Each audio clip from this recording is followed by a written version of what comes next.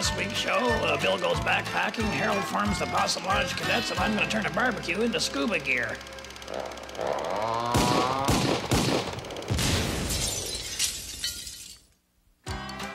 And now, here's my personal hero, a man who jests out windmills, a real Don Coyote of the Mantle of Munchies. Ladies and gentlemen, Mr. Red Green.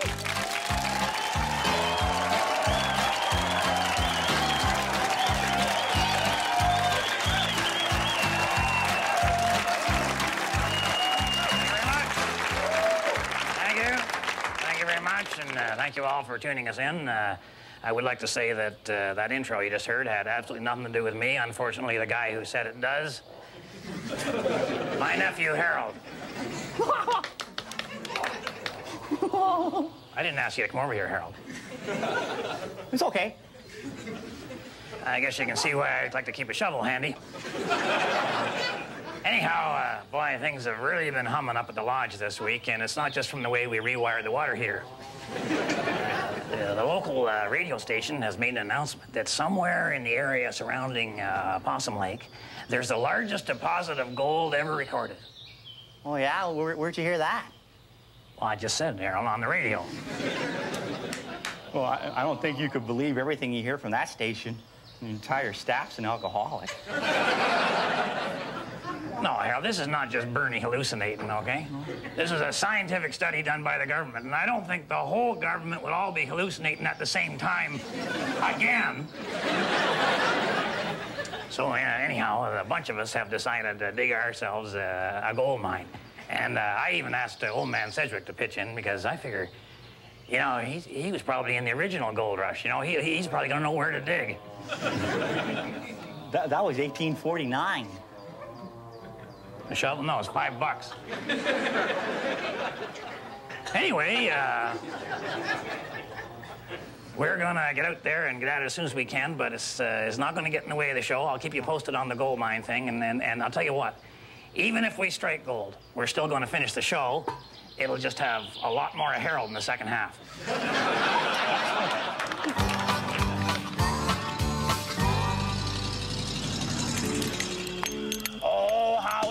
Can you be? You'll never know till you try. Never know till you try. How far can you go? You'll never know till you try. Never know till you try.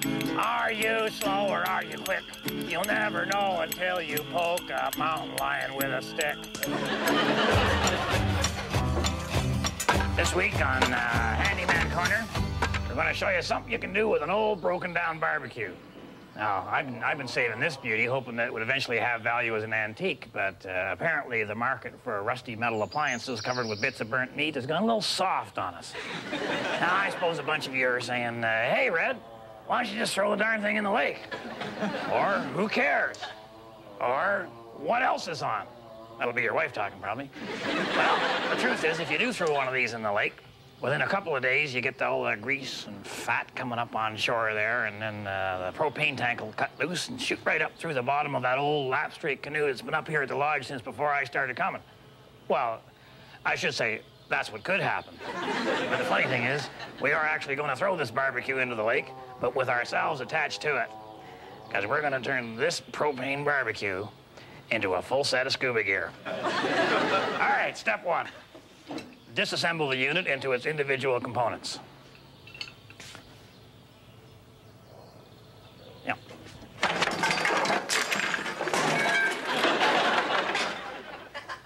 Oxidation is a wonderful thing, isn't it? All right, step two, disconnect the propane tank. Now, the connector on these units is left-hand thread, so to loosen them, you got to turn them to the right. You can loosen them by turning them to the left, if you're the size of Moose Thompson. But it won't ever go back together again. And once you got the hose out of there, you might just want to abandon the project, try something else. Maybe turn the propane tank into, say, a party-sized cigarette lighter, or a propane-powered lawn roller. Or I know it'd be kind of fun. You just throw the whole tank into a smoldering campfire for an exciting game of Let's Surprise the Boy Scouts. But for our purposes, we're going to drain the gas out of there, and so we can use it for our scuba gear. Well, I'll just move this aside till we get all the gas out of her. You don't want to be 20,000 major leagues under the sea and suck in a lung full of propane. Instant headache there, I'll tell you. Now, you want to save these grills. You can make yourself a dandy little shark cage. Not big enough for your whole body, but certainly big enough to protect whatever it is you care about. The burner you don't really need. Chuck that. But you want to save the hose, and you want to save the heat controls, because these become your air regulators. One for you, one for your buddy. And you got that fat jar that hangs down underneath the barbecue. Hang on to that. That's going to become your diving mask. Boy, you can get a lot of fat out of 4 strips of bacon, can't you? If you squeeze them right. Anyway, I think that's pretty well everything we need. Sure as heck don't need the spark igniter. Not going to be able to start a fire underwater.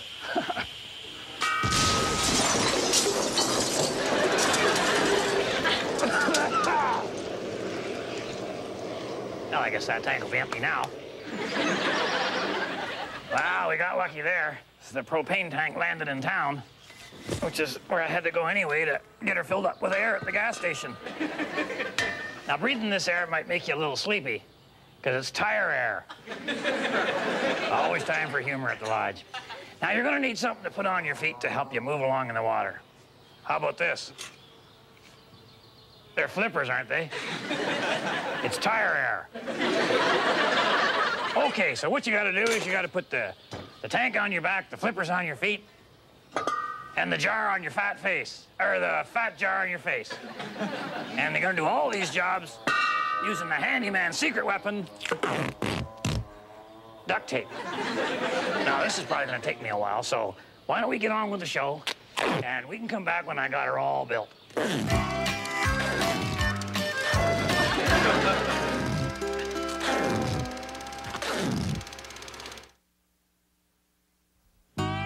And that was my favorite part of the show, the part where we expose those 3 little words that men find so hard to say. I don't know. And now here to prove that once again is my Uncle Red and his best friend in the whole wide world. Oh, okay, Mr. Glenn Braxton.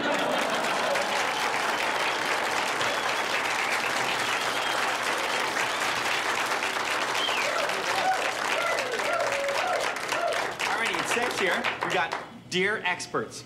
I am organizing a cookout for all the gang at work, and I am wondering what type of food to prepare and serve. Would you have any hints you would like to pass on? Well, I always find budget is the main consideration. You know, let's say we'd have something like a fish fry up at the lodge, and then, of course, nobody catches any. And so we have to augment the menu, and always forces us over budget. And then you get all the whiners who want to know how do hot dogs and macaroni qualify as fish fry. So I just tell the guys, hey, throw some worms in. You know?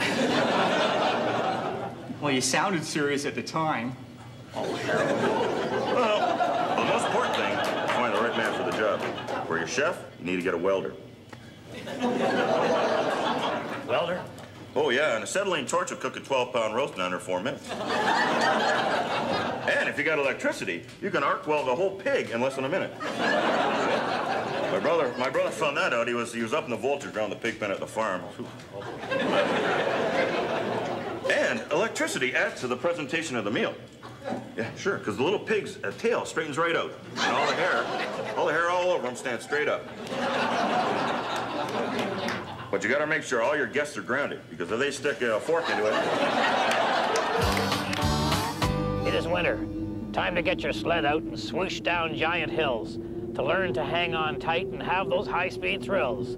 The good old sled will show you how to fly and soar and whiz, and teach you just how hard a frozen elm tree really is.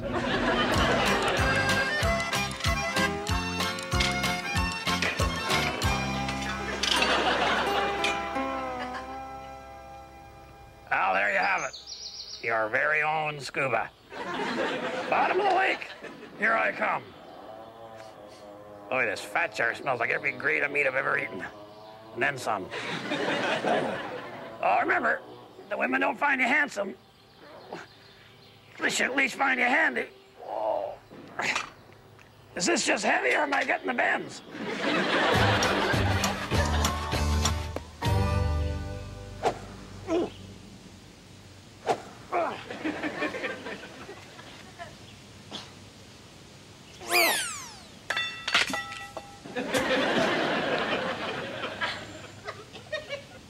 Bob.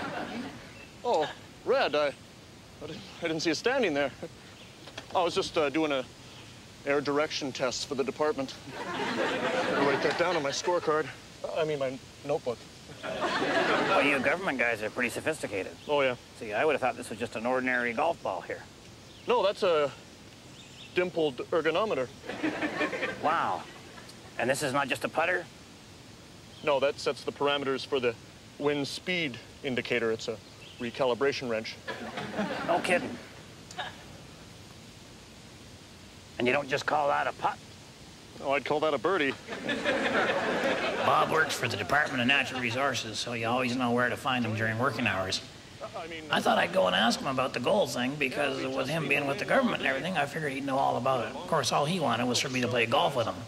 Well, no thanks, Bob. I just wanted to come by and ask you about this gold thing. What gold thing? You mean like a golf trophy? No. Didn't you hear about this on the radio? They say that there's the largest deposit of gold ever right around Possum. I can't believe you guys in natural resources don't know something about natural resources. I mean, what else is there to the job, Bob? Red, I think your information is a little off. The report stated that Possum Lake has the largest deposit of mold ever recorded. Mold? Mm-hmm. Well, what the heck are we going to do with mold? Oh, no. I guess you could turn Possum Lodge into a yogurt ranch. Listen, Red, why don't you join me for a game of golf? It'll take your mind off your disappointment. Well, I thought you were just testing the wind here, Bob. Well, whatever.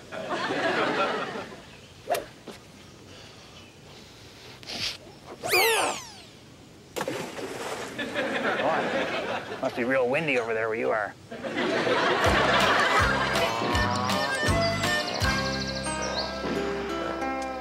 Well, this gold mold thing has been a bit of a setback.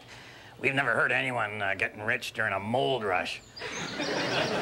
Well, you know, Uncle Red, mold has its value, too, you know, because they use it, like, you know, to make bread or penicillin. You know, mold is not a bad thing. Would you pay $400 an ounce for it, Harold? If not, then it's a bad thing, because that's how much we spent digging the gold mine, all right? $400? How'd you manage to spend $400 on, like, 12 volunteers digging a hole in the ground? Mainly refreshments. Well, you can build up a thirst inhaling that mold, I'll tell you. What we found is that brewer's yeast is the best for handling mold of that type. Anyway, we've decided to convert the mine into an underground parking lot, and we figure we can get 15 cars single file in there, and the only trick is you have to park in the reversed order that you'd be leaving. Excuse me, Uncle Red, have you thought this plan through? Because, you know, I don't want to make judgments here, you know, but I'm just thinking that I think your plan's flawed. It's badly flawed, like Rescue 911 flawed, you know. Well, now, Harold, if we're going to get into comparing things with flaws in them, I think you're not going to have a very nice day. Well, I'm just mean, you know, like say just even one car gets stuck in the mine, then, you know, everybody gets shafted. We got that covered, Harold. You see, you back the first car in, you drive the next one, back the next one, drive the next one. So they're all bumper to bumper. We give everybody jumper cables. Plus, we're going to charge them all $3 a head. Oh, that's great. So you get, like, your $400 back in no time. Well, it's $800 now. And we had to buy the jumper cables, and of course we all wanted, you know, the snazzy vests, and then everybody wanted a flashlight. We bought 100 flashlights. Well, that's okay, too, because, you know, you finally learned that in order to make it big, you gotta spend big. I'm real glad to hear you say that, Harold, because we took it right out of your salary.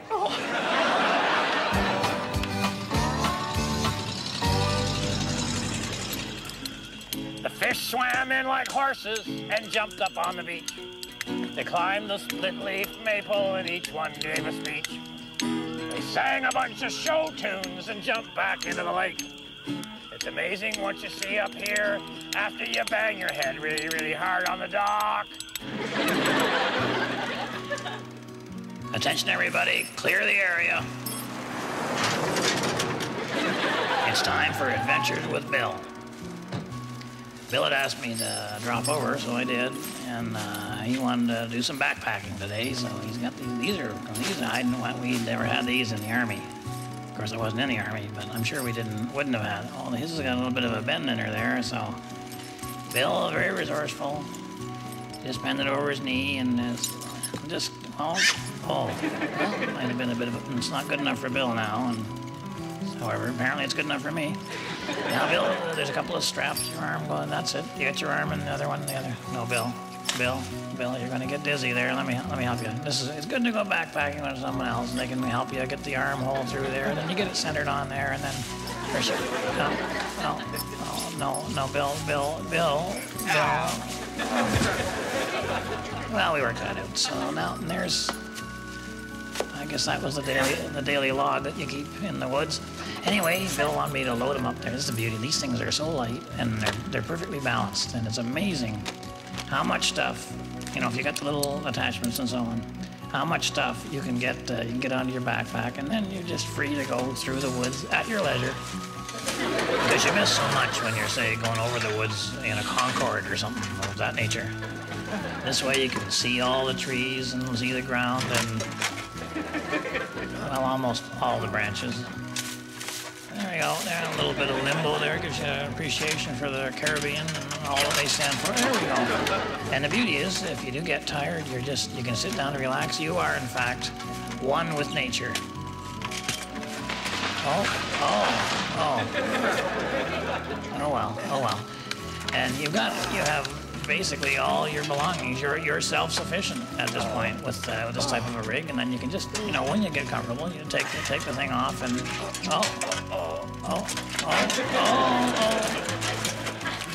oh boy. But resourcefulness is the mark of a good backpacker, and Bill is resourceful. This next part of the show is for all you young people out there. You deserve this. Hi, and welcome, adventure seekers, to the first edition ever of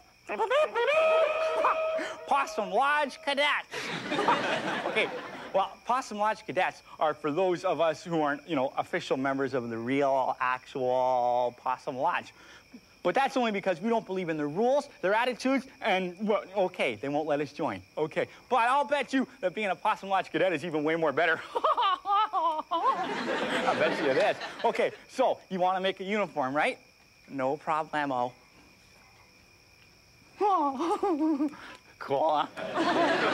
Okay. All right, so all you need for a uniform is like clothes, and some scissors, an official Possum Lodge hat, and a few incidentals. And then, of course, you're going to want to have a meeting. So you have to have at least one other person to join the Possum Lodge Cadets, in which, at this point, I'm finding to be, the hardest part. But when I do, we're just going to sit... I need another bungee cord. I'm putting some lumber on the roof rack there. No, Uncle Red, no. This is like an official cadet tie now. Well, fine. You can leave it on if you like. Cadets enjoy action-filled danger, moment-to-moment excitement.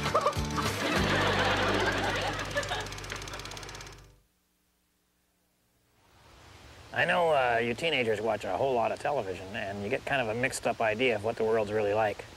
The worst thing is TV makes crime look good, or actually, crime is bad.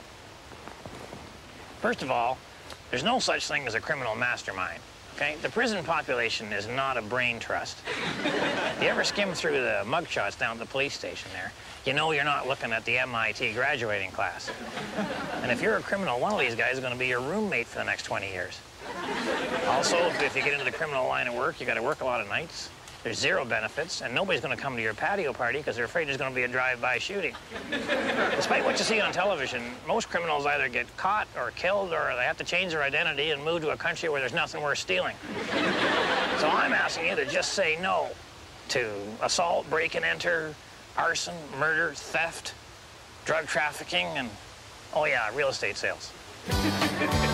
Oh, you. Joshua Two Feathers is a real estate developer on the reserve next door to the lodge, and I thought he might have some advice about the underground parking lot.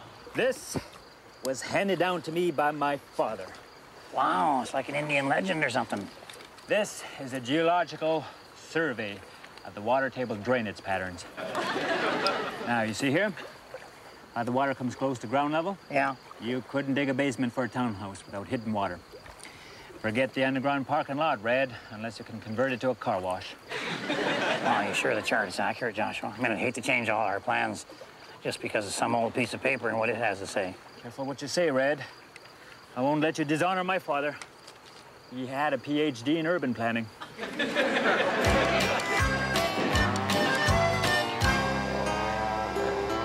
Well, just like I told them, the darn parking lot all flooded there. 14 cars up to their door handles in well water. I'll tell you, by the time those seats get saturated, there'll be more mold around here than in a bachelor's fridge. Excuse me, Uncle Red, what about the Possum van? You weren't crazy enough like to park the Possum van in there, were you? No, Harold. Tried to. But it's just a little tad high there, and she kind of wedged into the entrance, you know. So that was a lifesaver. But unfortunately, this, of course, prevented the others from getting their cars. And I never would have guessed the short tempers on some of these lodge members, you know. But it'll work out okay. Then we got the idea that, you know, if we could raise the water pressure, maybe we could just pop the van out of there. So start thinking about the water table and so on. We figured we'd get Moose Thompson to cannonball down the well.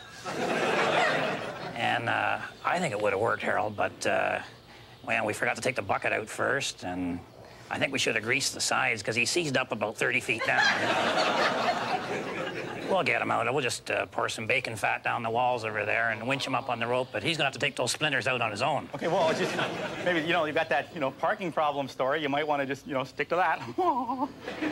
Yeah, I think we'll be, I mean, worst comes to worst, we'll just wait for the winter, and because the van will be cold, she'll shrink a bit, and the entrance will freeze up, and I think she'll just pop right out of there.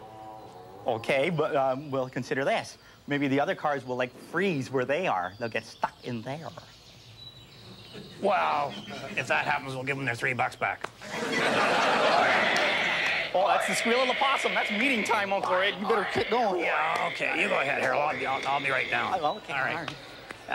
If my wife is watching, I'll be coming straight home after the meeting, and I'm sorry I didn't strike gold this week, but I didn't strike Harold either, so you got to be proud of me.